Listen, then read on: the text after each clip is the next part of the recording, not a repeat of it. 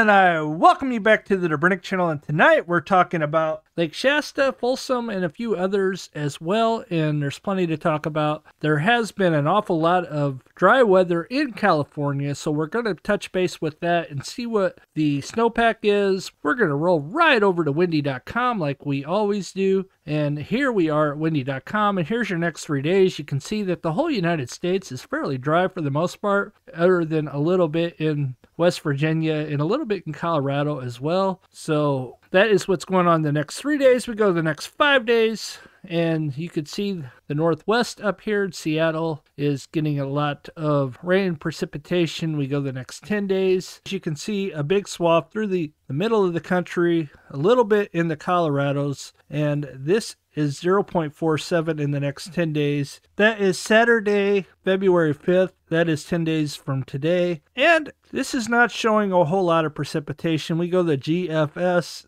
and you can see similar results. They are showing a little bit more precipitation in California, especially by Oroville. We are over by Lake Oroville now, and you can see 0.38 is what they're calling for. Yuba City down here, 0.43. South Lake Tahoe here, 0.8. Sacramento, 0.37. We go down to Bakersfield down here. You're going to get a little precipitation down there, 0.2. Go down to Los Angeles, 0.8. San Diego's going to get a little bit of rain as well, 0.21. And that's what they're calling for in the next 10 days. We go back to the European, and it's not calling for any precipitation whatsoever. So we'll see who wins out. Even the little bit is still very little to begin with. So as we go over to the snowfall, you can see that in the Colorado, 6.7 inches there. Aspen's going to get 4.3. Grand Junction's actually going to get almost 2 inches, 1.8. Steamboat Springs up here around 3.7, and Vail down here 3.4. You can see there's a dry spot right in the middle of the Green River here. I want to go over to snow depth and see what is going on. As we roll over to the snow depth, you can see that over in Vail, 38, Aspen, 38, Steamboat Springs, 38, 46 over here. Down by Grand Junction, they got 7.5. Up here by Jackson, they got 37. Over here by Pendle, they have 18 inches. Not too bad. Montrose down here, 10.2. We scoot down a little bit further, and just to the west of Vegas, 9.5 in the mountains there. And then over here as well, just to the southwest of Page, 17.5. Tuba City,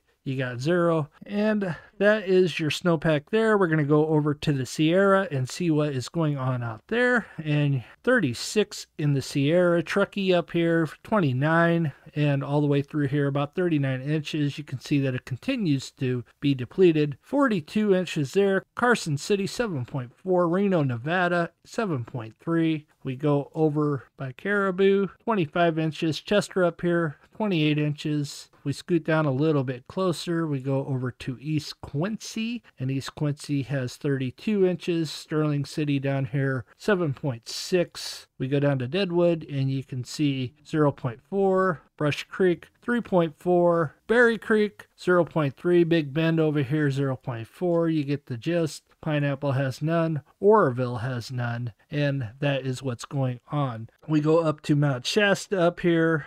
Mount Shasta, 20.2 over here, 34. Down here, 36. You can see that Weed over here, 18.7. So you got a good swath here. I want to go to what the snowpack is currently. Here we are at California Data Exchange Center and the snow equivalent, and you can see Northern Sierra, 60% what it would be in April, and 103%. And if you recall, I think that was a lot higher. I think it was close to 133% a while back. So that continues to fall as things are warming up. 58% in the Central Sierra, 101 is, so it's rarely above average. 55% for Southern, this is for April 1st average, 103, so it's barely above as well. So that is what's going on in the Sierra snowpack. I want to go to tropical tidbits, and I want to show you that they are expecting more precipitation in the next 384 hours. So right now, Windy takes us out 10 days, which is February 5th. But tropical tidbits, on the other hand, it's showing something completely different. Let me show you what I'm talking about. This is taking us out through February 11th, and you can see right through here that you got a little swap of anywhere between a foot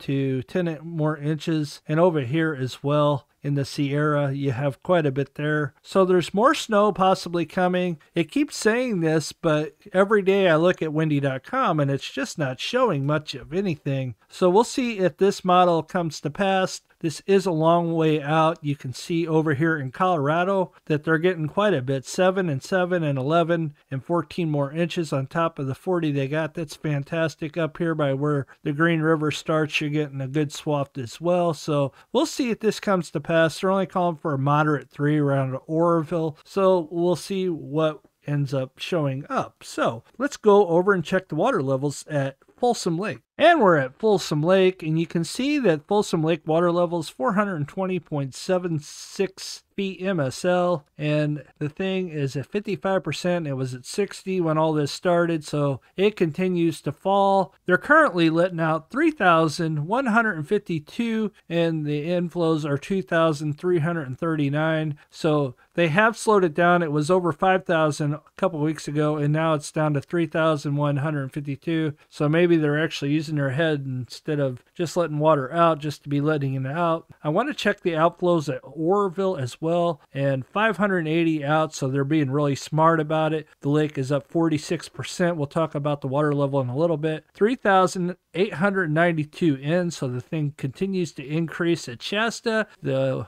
lake is 35% full, so it continues to increase. The outflows are 2,800.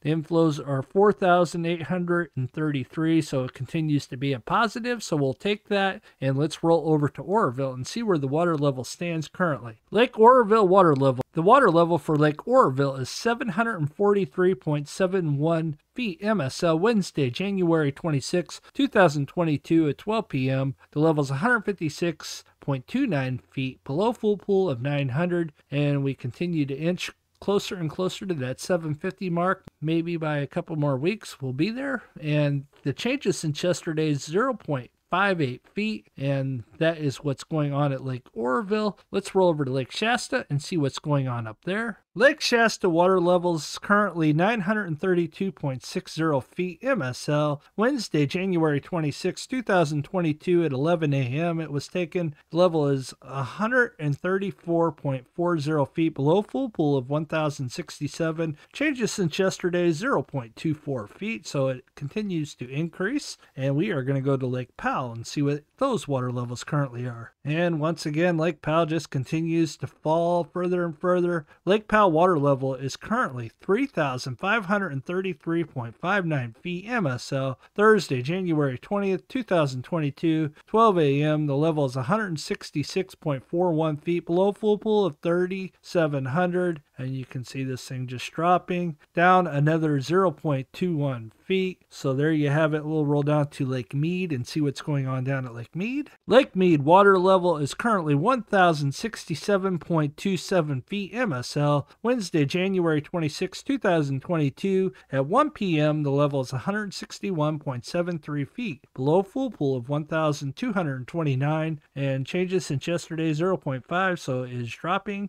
over the last 24 hours. Let's roll down to Lake Havasu and see what's going on down at Lake Havasu. Lake Havasu water level. The water level for Lake Havasu is currently 447.31 feet MSL. Wednesday, January 26, 2022 at 1:30 p.m. The level is 2.31 feet above full pool of 445, and the thing has increased 0.3, and that is all I have for today. Thank you, much appreciated. I hope everybody's staying safe and well, and I stay busy. I have a million things I do. I try to get to this as much as possible. Thanks for everybody for sticking with me through thick and thin, and we will see you on the next one. God bless.